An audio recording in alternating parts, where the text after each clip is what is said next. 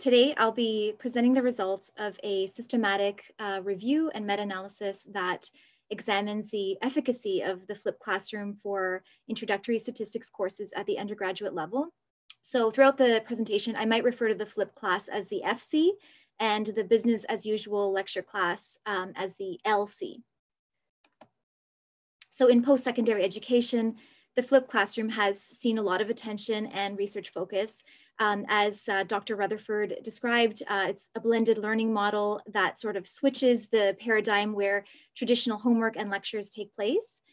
So the basic formula is watching the recorded lectures and readings at home and doing the active learning components in class, for example, problem solving, group work, quizzes, and so on. So the lecture is still the building block of the flipped classroom, but it's assigned as self-paced homework, and this makes it more digestible for students cognitively. And during class, the instructor is available to provide individualized instruction and scaffold student learning, along with peer mentors and teaching assistants. So the success of the flipped classroom, though, it relies on the notion that students are sufficiently self-reliant and will actually watch the lectures and come to class prepared. But not all students fit this mold and may benefit from a more fixed weekly lecture structure. So challenges of flipping an intro stats class include, of course, considerable front-end work for the instructor creating pre-recorded lectures and planning the in-class activities. And also many instructors of intro stats courses already incorporate some active learning components into their lecture, or they already include some lab time. And so the idea of the flipped class may not seem particularly groundbreaking initially. However, the intro stats class for social science and other non-math majors may be a suitable candidate for the flipped classroom pedagogy. As most of us are, well aware, the students in this class traditionally suffer from challenges unique to this class, and it's required for many majors. And so, as the talks this morning very nicely kind of unpacked, and there's lots of variation in student ability, anxiety levels, motivation, etc. And this makes lecturing at the right pace a challenge for instructors. And intro stats is usually not the most popular course. It's not often seen as valuable. And students tend to have a fixed mindset that they are poor in statistics and math. So flipping the intro stats class may be a good way to alleviate these lecture-related challenges, since it allows students to self-pace, and the in-class activities may help build statistical literacy. So a small handful of studies have found an advantage of the flipped class compared to the traditional class for intro stats on both perceptions and attitudes, as well as learning outcomes. However, these studies are all quasi-experimental in that important features of the class are kept consistent across both sections, such as the day and time of the class, the semester, the instructor, but students still self-select into their class of preference. So it's difficult to draw any causal conclusions about the flipped class format. And also many studies have small classroom sizes, so they might be underpowered. So we conducted this meta-analysis to explore two overarching research questions. First, do non-math majors enrolled in an intro stats class, so these are students that tend to struggle the most in this course, do they perform better on final exams or overall course grades when enrolled in the flipped class compared to the lecture class? And second, is any advantage of the flipped class moderated or attenuated by class sizes, weekly quizzes, or the field of study that the class was designed for? So we searched several academic databases using just two search terms, flipped class and statistics, to cast a wide net. We searched up to March of 2020, and we looked at the reference lists for other potential candidates. So our initial inclusion criteria was a target population of non-mathematics and non-statistics undergraduate majors of any age, and the class had to be introductory stats, so not any other stats or research methods course. And the article had to compare the flipped class to the lecture class. As well, the outcome must have been a numerical final course grade or final exam grade, either as a percentage or that we could convert to a percentage. So here is the full flowchart for the systematic review, but it's probably difficult for the audience to see many of the details. So I'll just briefly summarize. Our initial search found around 125 articles, but after all the exclusions, we were left with 10 eligible articles. And one article ran separate analyses over 2 different semesters. So we ended up treating this one study as 2 separate studies. And so this resulted in 11 studies with 7,200 participants for our meta-analysis. And this table describes each of the studies, but again, probably hard to read. So to summarize, all the studies used a quasi-experimental design where students ultimately chose between the flipped and lecture sections. The total sample sizes in the flipped class, as well as the lecture class, range between about 20 and 1,500. However, a couple of studies combined different sections of the flipped class or the lecture class for analysis. So the actual class sizes for either section did not exceed about 483 students. And with respect to outcomes, 8 of the studies used the final exam score, 2 used the final grade, and 1 used a post-test score not included in the student's grade for the course. And the median percentage in the flipped class was 71.5% for the final outcome and 64% in the lecture class. So the mean differences between flipped and lecture class range between -2.33% to 16.9%. So the -2.33 was for just one study in which the lecture section had slightly higher final exam scores than the flipped section, and I'll revisit that later. And the Hedges G standardized mean differences range between -0.16 to 1.14, so the effects ranged from small to large. So here's a forest plot showing our study effects. The vertical dashed line demarcates no difference between the flipped and lecture classes on the final outcome. And the effects to the right of the vertical line are showing that for 9 of the studies, the flipped class had significantly higher outcomes than the lecture class. And we fit a random effects model since we could not assume that all the studies were estimating a single treatment effect. And the pooled meta-analytic effect was a simple weighted unstandardized difference in means in either the final exam or final grade percentage. This pooled difference for the 11 studies was 6.9%. So the flipped sections had on average about a 7% higher final exam or grade compared to the lecture sections. And the 95% confidence interval around the pooled estimate was 3.7 and 10.1, which is obviously significant and fairly precise due to the large pooled sample size. However, the estimated heterogeneity was substantial with an I-squared of 89%. And this suggests large variation in the magnitude of effects beyond what would be expected from sampling error alone. So we ran a meta-regression to explore sources of these differences in effects across studies.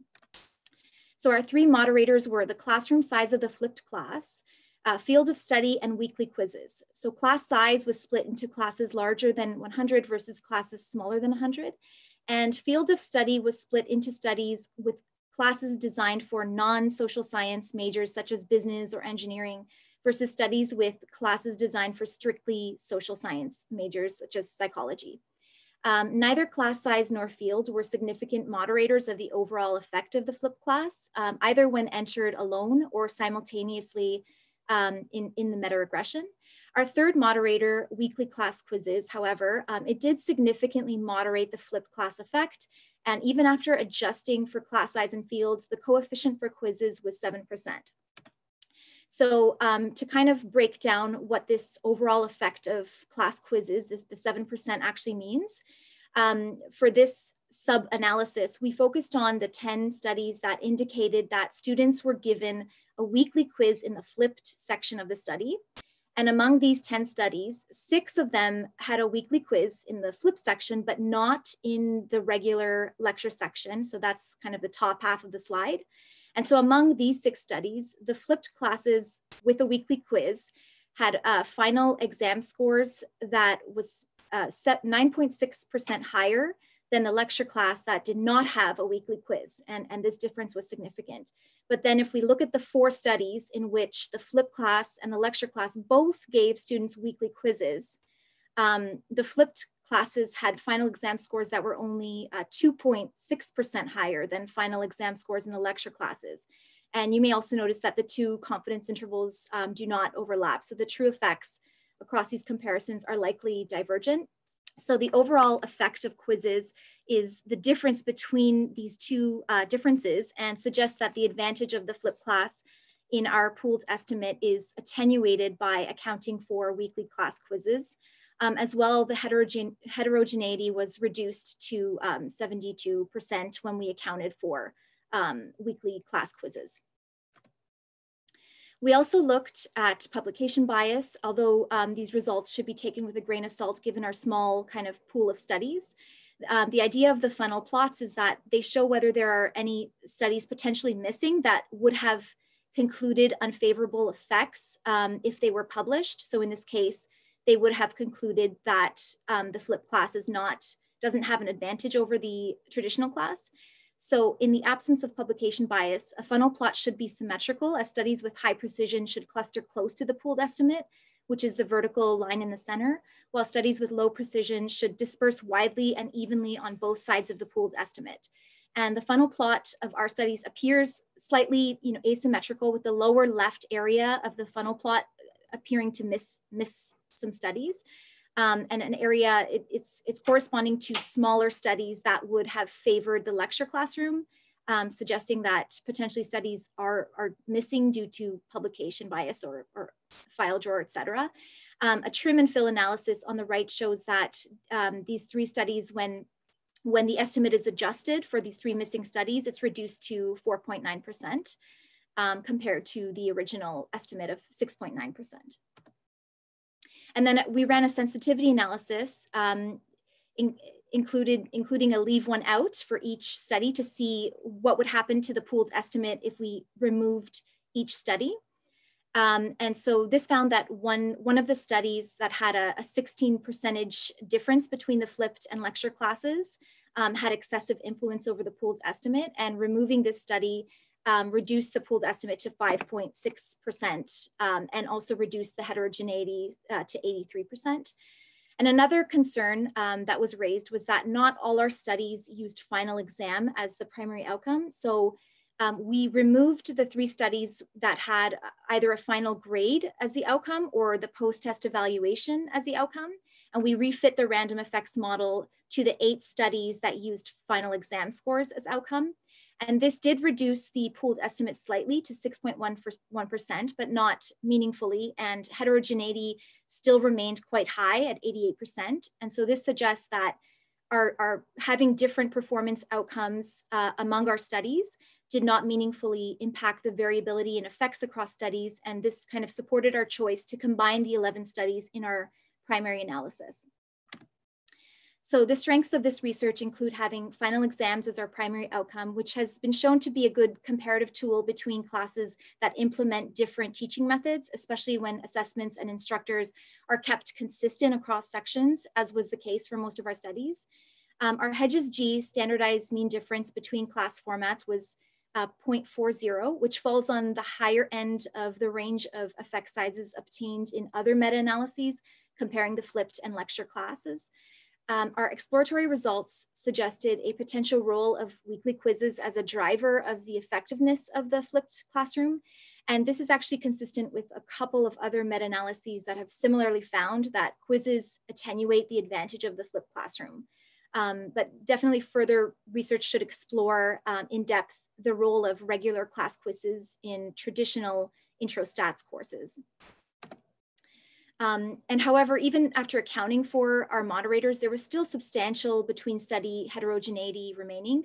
And there are, countless ways that the studies could differ, and how the flip section was implemented uniquely across these studies. So differences in class activities in the flip class, test content and formats, instructor expertise and experience in teaching statistics, as well as teaching the flip class.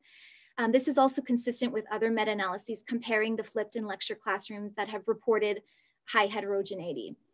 And differences between the use of active learning components are another source of heterogeneity. For instance, the one study in which the lecture section performed better than the flip section, this might be due to the regular class in the study being what they dubbed a super lecture, whereby students were given access to the same online lectures provided to the flipped classroom students.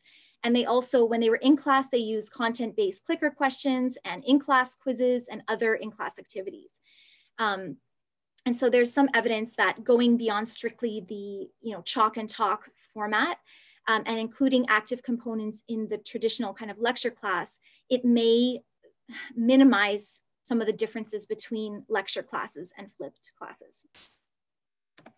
So looking ahead, lots can be done to build on the results of this meta-analysis and improve the quality of studies comparing flipped and lecture classes in intro stats. With the quasi-experimental design, students select their preferred course section. So it's possible that students were stronger on average in the flipped sections, but most studies did not look at GPA. So it's recommended to measure GPA and other confounders in future research at the start of the study. Ideally, there should be random assignment to class sections, but this is next to impossible to accomplish in educational research. Experimenter bias is also plausible based on authors working as both the principal investigators and the instructors for both sections in pretty much all the studies. And this can be problematic if the instructor has a preference for teaching one format and ultimately decides to teach one section better. So new studies may benefit from keeping instructors and researchers distinct. Future studies should also explicitly describe the test format and how exam graders were blinded to the class sections, since this was only described in 2 of the studies and could potentially mean there was maybe upgrading for flipped sections if there were sections with short answer and subjective types of responses. So in conclusion, although our results are very encouraging for those hoping or planning to flip their intro stats course, future studies should explore the role of active learning and quizzes in the lecture class before the flipped pedagogy is widely adopted as the most optimal or best approach to teaching introductory stats classes. Thank you.